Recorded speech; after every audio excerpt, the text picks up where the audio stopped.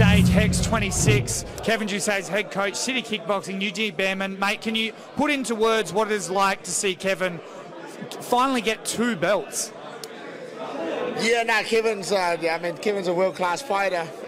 What Kevin's been dealing with is just, he's been dealing with his performances when it really counts, and we've been doing a lot of work on, a lot of mental work, and obviously all the skill work, but the mental work. And today he was able to pull it off and kind of meet some of the stuff that we've been working on. Now, you're a bit of a game plan man coming in, and obviously the fight now happening. Is that how you drew it up in your head? 50-50.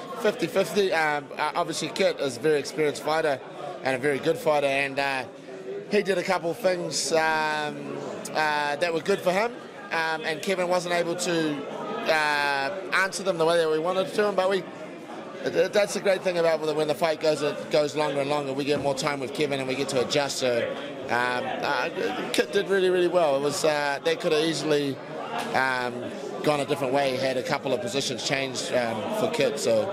And when Kevin first walked into the gym to seeing him now hold 2 belts, how much have you seen him adjust?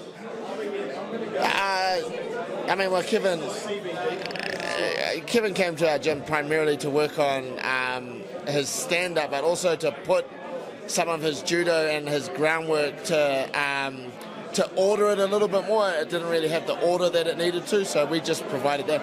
Massive improvement. Kevin's got some goals that he would like to achieve in the sport, so at my gym we just do everything we can to help you achieve those goals. Well, that's the thing I just wanted to ask you. One final question. How far away is Kevin Jousset to that next level, to that UFC level? Oh, look, if Kevin performs like that, goes through a bit of adversity and answers it like that, he can fight the best guys in the world, next weekend if we get the call up. I'm sure Kevin's, he's knocking on the door of at least getting in the contenders and having a shot.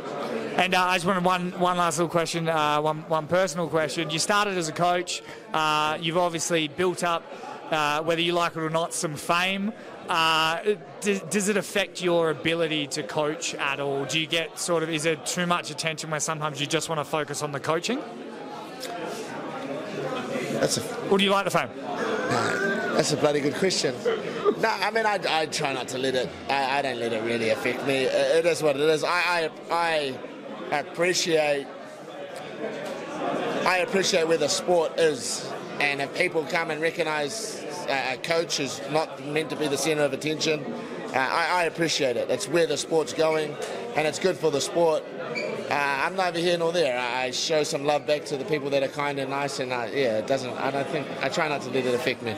Well, I'm actually, I promise you this is the last question. I just never thought I was actually ever going to get you. But after it's all said and done, how does Eugene Bareman want to be remembered in mixed martial arts? Just a whole lot of, just a guy that tried his very best to help some of these young guys achieve their goals and put everything on the line for them, just as they do in the cage. Awesome, mate. Everyone speaks so highly of you, and thank you for taking the time, and congratulations. Thanks, brother.